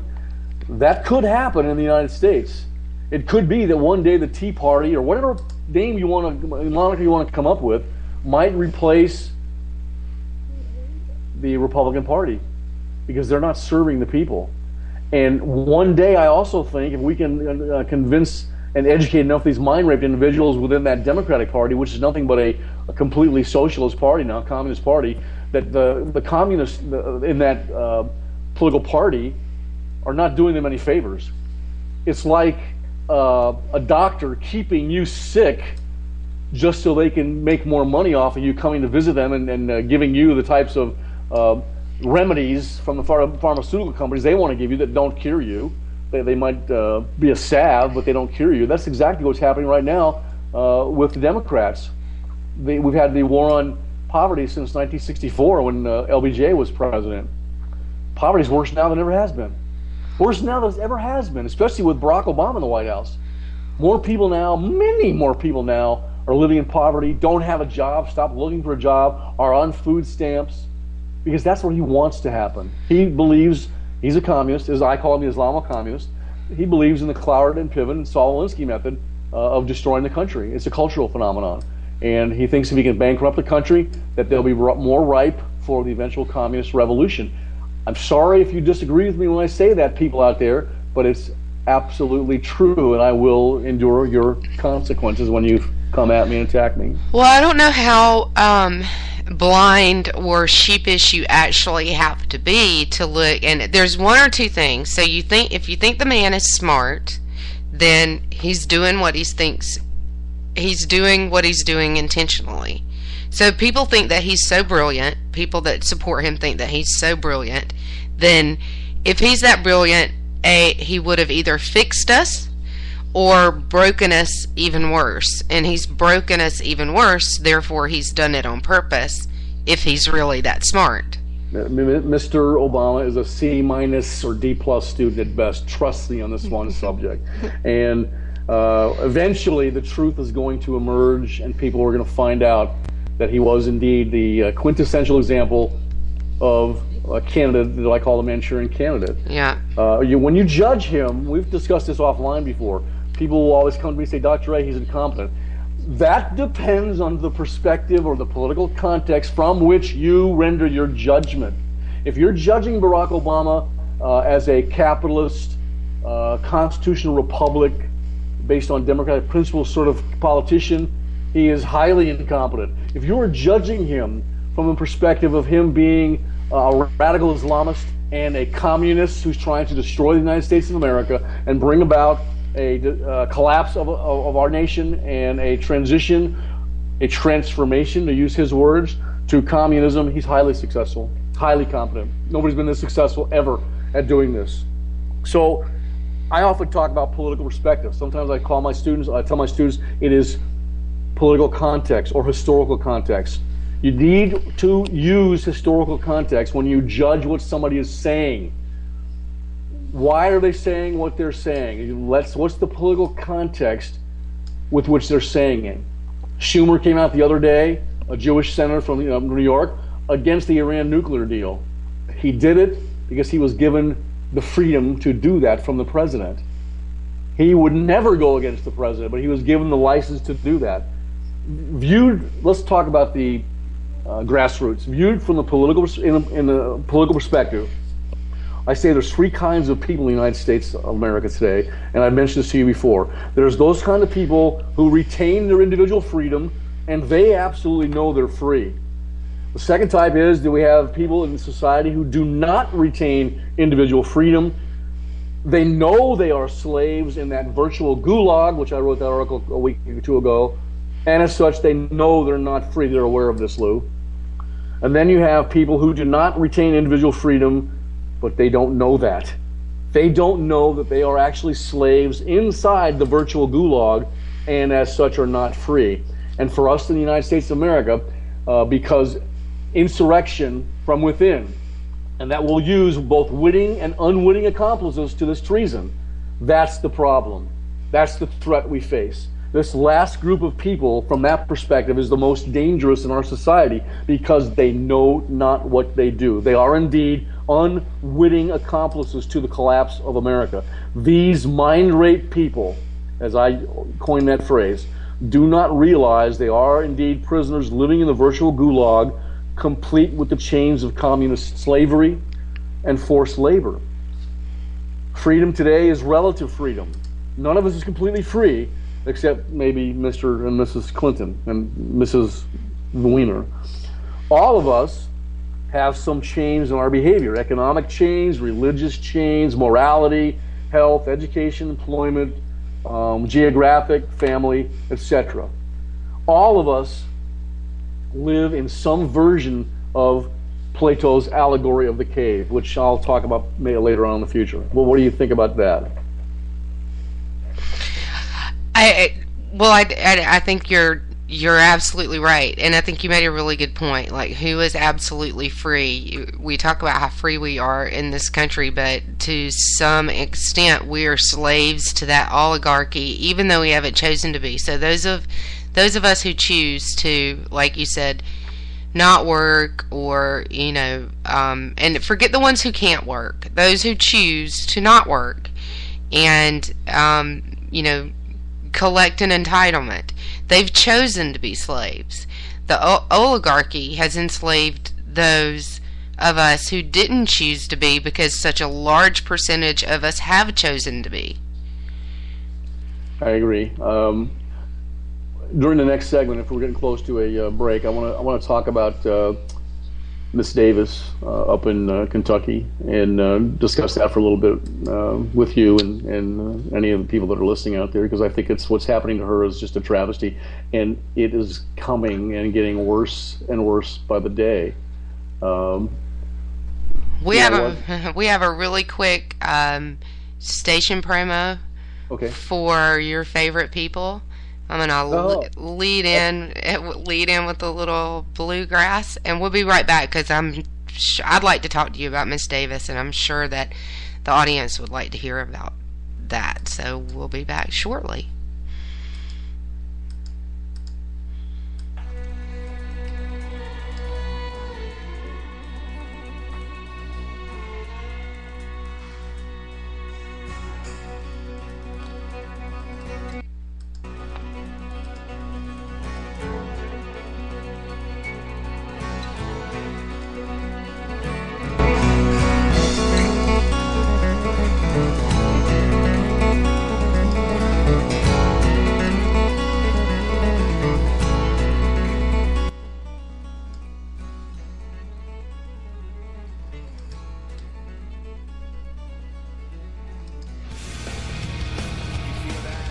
This is JP. And this is Stacy. Wednesday night, 10 p.m. Eastern. Game on. Remember, locked up children and the old folks. Game on. Home of the conservative. Where no one is safe. No one is fair. Not even the host. Oh, that was supposed to be a spin side. I'm sorry. Yeah, that's okay. We love you anyway. Right round. Self-monitoring radio strike again. Anyway. Anybody the host monkey? Where's the host monkey? Where's the host monkey? For God, he can't eat a minute. Just do your rant. Find us on Twitter. You're listening to K98Talk.com.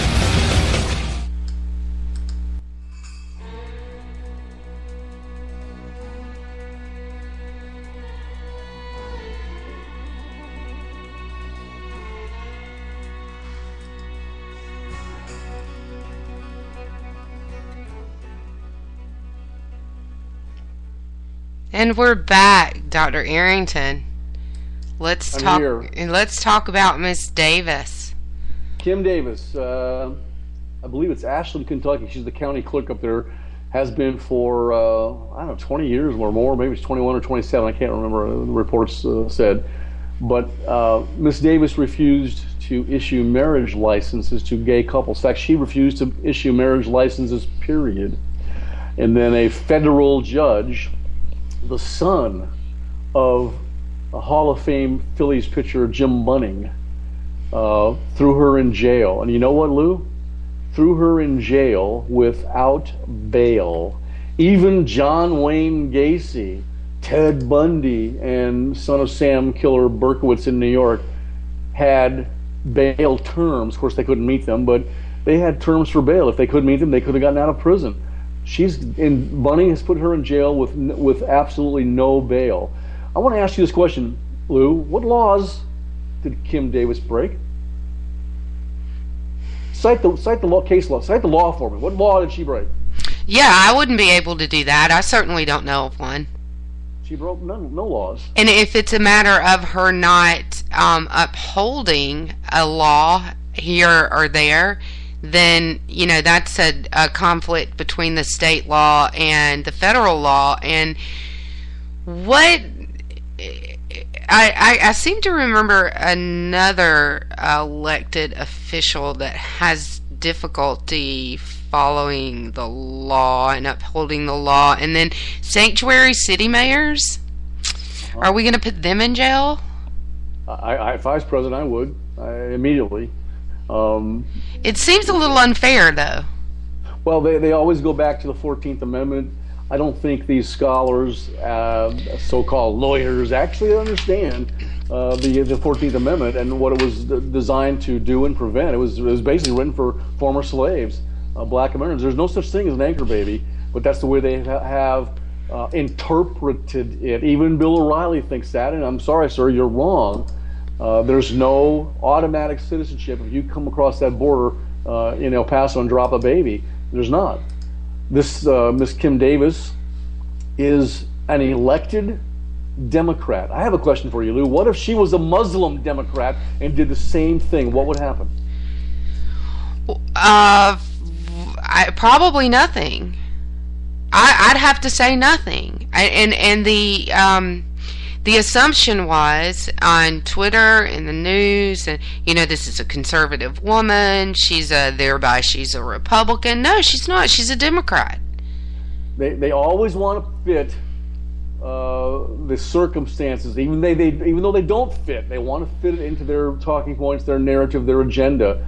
The guy that shot Trayvon Martin during that episode down there, they called him a white Hispanic. What the hell is that? A white Hispanic? It would never fly in any other situation. If you're Hispanic, you're Hispanic, except for that one situation. This is a great example, a contemporary example going on right now. She's in jail right now, her fourth or fifth day, of the law of God Almighty Himself versus the law of man. The founding fathers believed and wrote it into the Constitution and in the Declaration of Independence. The rule of God is supreme. And what's interesting, ironic, is that Christians were forewarned that they would be ruthlessly persecuted precisely because of their faith in God and their faith in His Son, Jesus Christ. But maybe I'm just spitballing here, Lou. Maybe I'm just spitballing here. No, I'm certain I read that somewhere before, that we would be persecuted. Of course, that comes from Colonel Nathan Jessup in the movie A Few Good Men, and Jack Nicholson said those famous, lines from the screenplay. I've read that somewhere before. Freedom of religion, in fact, is in the First Amendment. So they said that was like the most important, Lou. And much to the dismay of many, I believe it's not a freedom from religion that we're guaranteed. It's a freedom of religion. And no one is guaranteed a freedom from religion. That's correct. Nowhere in the Constitution, I'm sorry, gay activists, you can come at me all you want on Twitter or Facebook, nowhere in the Constitution does it say that men have the right to marry men, or that women have the right to marry women. Same-sex marriage rights do not exist. A Supreme Court decision is not a law. It's merely a decision. In this case, it was 5-4. I think it was Obergefell versus Hodges. It's not a law. I'm sorry. Come at me now. What do you think? No, I think you're absolutely right, and I think that that's a fundamental misunderstanding among the sheep, because they've been told by the wolves that this is your right, you should demand it. But you've talked about, and I've talked about, and Locke does a really good job of talking about, and so much of what John Locke says is actually prophetic. His treatise on words, which is in human understanding, is a prophecy almost for what we need to look out for way before Trotsky was born, of exactly what Lenin and Trotsky and that socialist movement, the communist movement, was going to do, twisting words and twisting the ideas around words so that they mean something different. And the special interest groups and what they would be doing, and when I say special interest group, activist groups, Black Lives Matter, people like that foment discourse among the people that just makes the power stronger among the powerful. I agree with that, and there's somebody out there right now that foments this discord and discontent. But I told you offline, when I'm talking about Mrs. Clinton, it doesn't matter who wins the nomination for the Democratic Party or the Republican Party. It does not matter from this perspective. Whoever it is still going to get 40% of the vote, 42%, somewhere in there. What's up for grabs is that 16% or so, 18%, 20%, whatever, somewhere in the middle, that's up for grabs. So if you end up winning an election 60-40, that's Dr. A's classic definition of a landslide. I'm going to tell you right now, Mrs. Clinton and her email server scandal, she's committed treason. I'm going to tell you right now. Mrs. Clinton, I sent this out on Twitter today, and I got all sorts of people coming after me. I wrote Mrs. Clinton, and then in big yelling letters, what do you call that when you have all caps? I'm yelling, Mrs. Clinton, not honest, not qualified, not trustworthy, not a leader, not capable, not trustful, not truthful, sorry, not innocent, not now, not ever. You know what, Lou? The FBI does not investigate policy breaches at the State Department. The FBI only investigates criminal activity. Yep.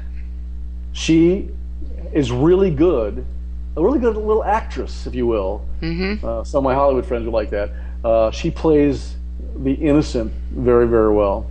Her server tech is now getting ready to plead the fifth. I would venture to say that Mrs. Wiener, you call her Uma, Mrs. Wiener will plead the fifth. Cheryl Mills will plead the fifth. Now, Cheryl Mills was actually questioned, I think, last week. Mrs. Wiener, I do not believe has been questioned yet. Cheryl Mills had a lapse of memory, as I recall. Yes, she did. She had significant memory lapses, according to the committee, but she was questioned behind closed doors. They are not making these public in an effort to get more information out of them, yet they still can't get information out of them. And I want to tell you something, Dr. Ray. I observed a couple of FBI investigations when I was in a very regulated industry. And I can tell you that there is not an email that exists on the internet, that ever existed on the internet, that the FBI cannot find. Yeah. I've actually watched them do it from servers that were from backup servers and backups of backups, and they can pull emails pretty much out of thin air. And this was 15 years ago, and they'll look you straight in the eye and tell you that they'll pull one out of thin air. And if they could do that then, there's only there's no telling what they could do now. It's only a matter of time, like you said before, it's fully exposed exactly what she did. But even some of the blips that have come out regarding her sensitive conversations that she had with someone who was forbidden from even working for the State Department, didn't have a security clearance, and she was communicating with him, Sidney Blumenthal, about sensitive issues. I think that falls under the definition of treason, does it not? It does, and I always say her goose is simmering, and pretty soon her goose is going to be cooked. Right now there's some knucklehead on the black market, if you want to call it that, that alleges he's got for sale all of Mrs. Clinton's emails he hacked into her account. I think Trey Gowdy is a good, honorable, decent man, and I think he's going to get to the bottom of this eventually, if he's given the latitude to do that. I'm not so sure it's a big if. Boehner. Yeah, I'm not so sure about Boehner, what his motivation is. I think his motivation is simply he's for John Boehner and doesn't want to rock the boat.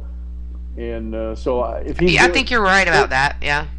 If Trey Gowdy is given the latitude, I think he'll come up with the actual evidence, and I think you're right about the FBI. They'll find it, and they're going to find out that she committed heinous treason. And they will find them. You can't get rid of an email so that the FBI can't find it. They'll trace down the MX records, and they'll find it on the internet if they have to, or at least that's what they'll tell you. Exactly. I think that the reason this is happening right now, and I mentioned this to Stacy Lennox, that this is coming from Mr. Clinton himself, and probably from Mrs. Clinton. Coming from Mr. Obama himself, and Mrs. Obama, and Valerie Jarrett, our Queen-in-Chief, or President-in-Chief, who really pulls the shots. I think the three of them cannot stand Mrs. and Mr. Clinton, and they do not ever want to see Mrs. Clinton as president, first female president. They want her to go away, drift off into life quietly, bye-bye. Yeah. I think that they would rather have Michelle Obama be the first so-called female president. Well, let me ask you. I have a theory, so I'd like for you to kind of analyze my theory about that. Are you a conspiracy theorist? Not at all. Not at all. So I think this makes perfect sense, and so you tell me what you think about this. They have moved this country in a direction that they wanted it moved, and they feel like they've made a lot of progress. Bill Clinton, on the other hand, was very much a politician and a compromiser, and the Republicans got a lot more done in Congress under Bill Clinton than they ever would have under Barack Obama. Their biggest fear, I think, is that all the progress that they've made, and you can, point to any number of people at the top of the DNC, from Wasserman Schultz to, Sally Cohn to Barack and Michelle Obama, to any of those guys, Valerie Jarrett probably being the ringleader, as you said. They see Clinton as a slide backwards for their progress. Say that one more time. They see him backsliding?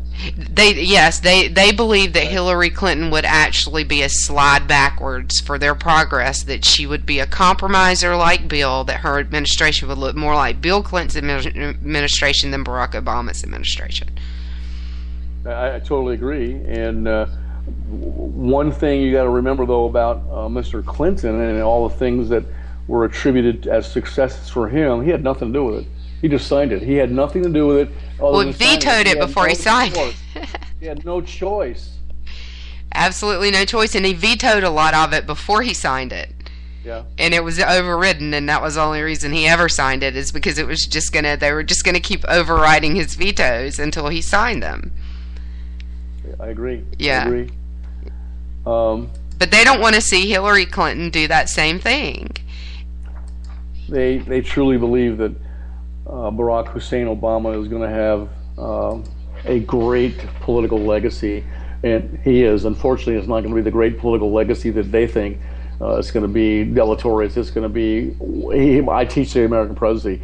Barack Hussein Obama is the absolute worst president in the history of the United States. He beats Jimmy Carter by a landslide. He is the worst president ever. If you're looking at it from the perspective of Democratic, Constitutional, Republican, actually taking care of America. If you're looking at it from the perspective of I want to take the American system down and transform it, well, he's been highly successful. But I don't think that anybody that's not mind raped believes that.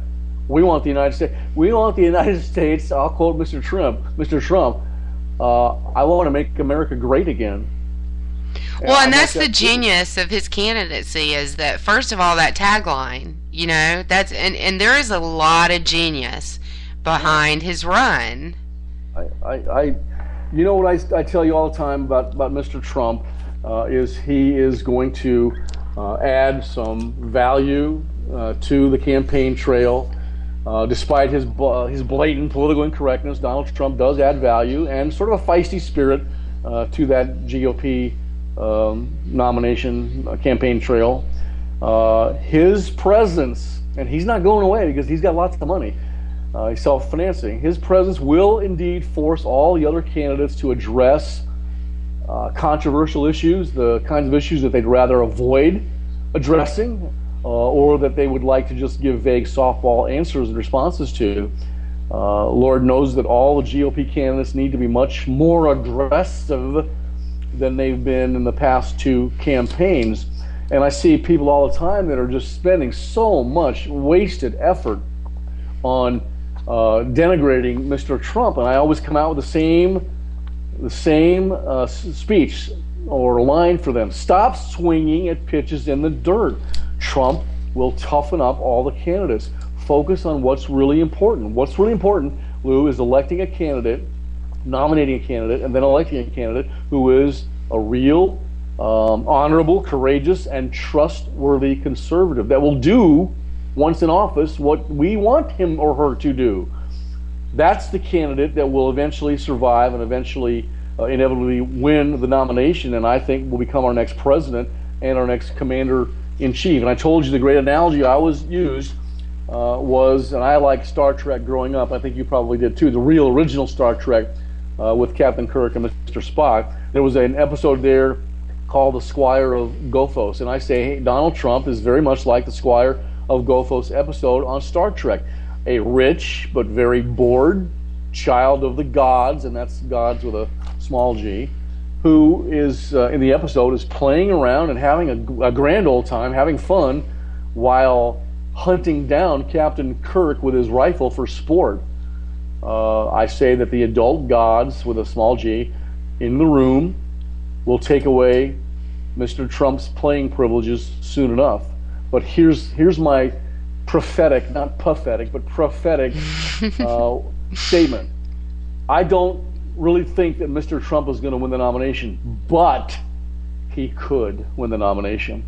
If things start turning more in his direction, which they happen to be doing right now, he could buck all the odds and win that nomination, and could end up sitting in Pennsylvania at 1600 Pennsylvania Avenue one day, much to the chagrin of that Cornell chick, Stacey, what's her name? Lennox.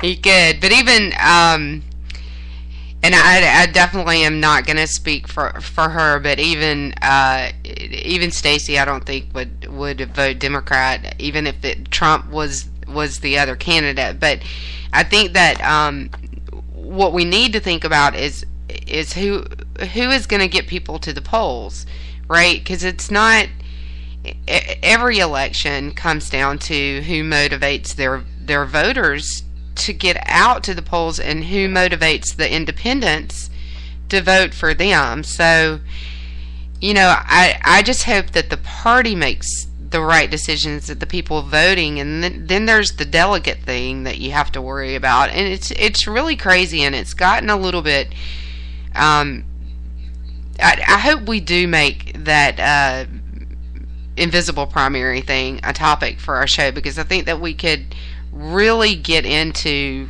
what goes on there and open some minds about how the process works behind the scenes. Well, we could do that next Sunday at 3 o'clock. That'd be fun to talk about. There's always something going on that we can talk about. They actually had, in the communist Soviet Union, they actually had elections, and Stalin, Uncle Joe, used to say, it doesn't matter who votes. It only matters who counts the votes. And in the United States of America, it doesn't matter who votes. It only matters who puts up which candidates to be voted on. And that's part of the invisible primary. And I told you, they want the Jebster on the right, and the lefties, the communists, want Mrs. Clinton. But I truly believe that Barack Obama's not going to let that happen. I think that might be his greatest achievement as a politician, to get rid of Mrs. Clinton, send her off to probably 10 years of probation. I don't know if they'll ever put her in jail, but she'll be gone, and you'll never have to worry about her again. She should never, ever, ever hold any kind of political power whatsoever. I think she blackmailed Mr. Obama during the first election, 2008. Says, look, you either agree to make me Secretary of State once you get elected, if you get elected, or right now I'm going to go independent, and that will split the Democratic vote, and you will not get elected, and it will be the Republican that gets elected. I think from that point it was going to be Senator McCain. I think she actually did that. It's happened in our history many, many, many times before. Yeah. Henry Clay did it, and that's what prevented Andrew Jackson from becoming president. That's what put John Adams' son in the White House as the 5th president, John Quincy Adams, because Henry Clay threw his delegates to John Quincy in exchange for being Secretary of State.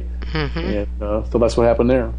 Yeah, absolutely, and it happens a lot. I mean, that kind of like deal making, and and the amazing thing that happened last week is that they were asking Hillary about her campaign. It may have been the end of the week before, but she actually has a conversation with the press about not just talking to the people, and it not being just about the votes of the people, but it also being about the delegates, and her having to court the delegates. And she is actually having this conversation with the press, and I'm thinking, what is she doing? What's going on in her head? I can tell you what's going on in her head. She's engaging in the invisible primary, and that's something that's been happening in the United States for a long, long time. Exactly, but she's got to think that we're all too stupid to pick up on what she's doing, and that's the aggravating thing to many of us, I think, about liberals, is that they act like they just think we're too stupid, and a lot of Republicans are acting the same way. They want to protect their own little fiefdom of political power, and you got to realize that that knucklehead economist, I can't remember his name, Dr. whatever it was, said that they counted on the ignorance or the stupidity of the American people. Gruber. Yeah, Jonathan Gruber. Yeah. There's a whole bunch of people out there, Lou, that are stupid. Either they choose to be, or they actually are. And somebody was jumping on Angela earlier, and I jumped in there and give Dr. A's 2 cents. And I try to be as respectful as I can, but sometimes you just can't be.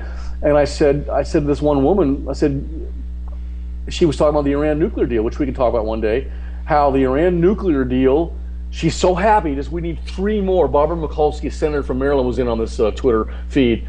She's so happy, we need 3 more, and then we're going to get that nuke deal, and Barack Obama's going to solidify the nuke deal, and then we'll never have any more wars. Nothing can be further from the truth. And I said to her, ma'am, you are some special kind of stupid. Stupid cannot be fixed. Yeah. It just can't. And I always say, with all due respect, you are some special kind of stupid. And either they've been totally mind raped, or they have no brain whatsoever from an analytical point of view. Well, I mean, or a very, very short view of history. Well, and Hillary Clinton actually believes that she operates with total impunity. I believe that. She is a pathological liar and a sociopath simultaneously. Read Dr. A's article. She is. I document some of those things. She is. And she thinks she doesn't know how to not lie. I guarantee you. And another thing, you talk about Debbie Wasserman Schultz, and Matthews asked her what's the difference between the Democrats and socialism. And she was taken back by that question. That was a question she never expected. She expects softball questions by that compliant mainstream media. Mm-hmm. She didn't know how to answer it. I'm going to tell you right now. Listen up. Dr. Ray's going to tell you the truth. Debbie does socialism, but she doesn't know it apparently. She does do socialism. Oh, she knows it. She just doesn't want to admit it. Well, and that's a problem too, because she's a slave as well. Yeah, she's a wolf. She is a wolf that lives in that virtual gulag.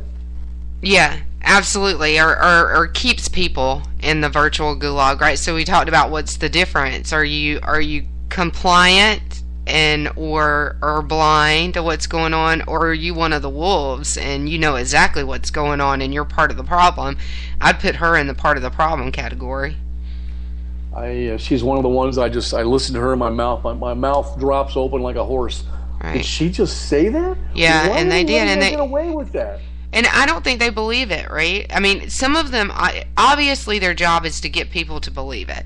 Yeah. But I see people all the time, and like the trolls in Putin's farm, they don't believe, they don't believe what they're saying, no. But they're saying it anyway, and they want to convince you. So we got 1 minute, Doc.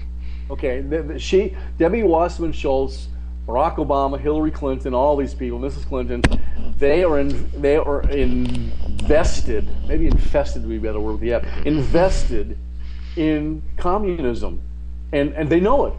They cannot go away from it because they lose all credibility. They lose their power if they speak the truth.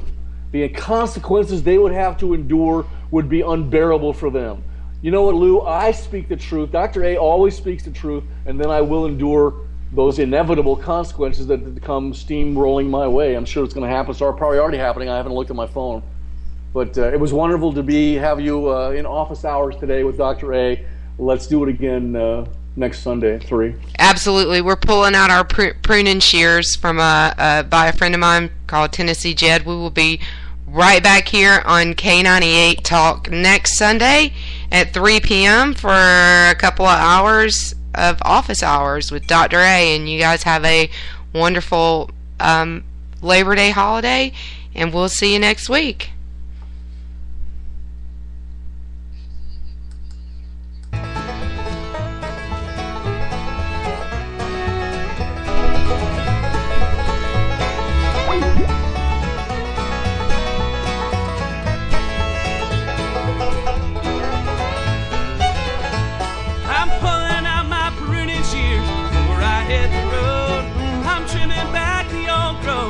Better seeds I've sowed.